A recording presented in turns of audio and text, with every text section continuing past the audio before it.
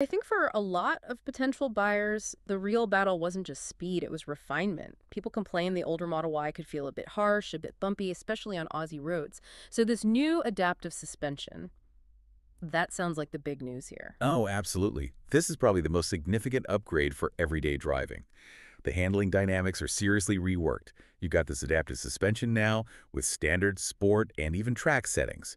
Plus, they've updated the chassis hardware, new springs, stabilizer bars, different geometry, and you can tweak the stability assist to standard, reduced, or fully off. So you can actually tailor the ride now. That's good. And does it feel more refined, less noise, less vibration? Yeah, the NVH noise, vibration, harshness is reportedly much better.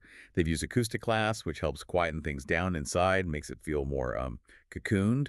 And crucially, despite all that power, the range is still pretty impressive. The official WLTP figure is 580 kilometers. 580. Wow, okay. How does that compare to the long range? It's only about 12 kilometers less. So, yeah, efficiency is still a major Tesla strength, even on their performance model.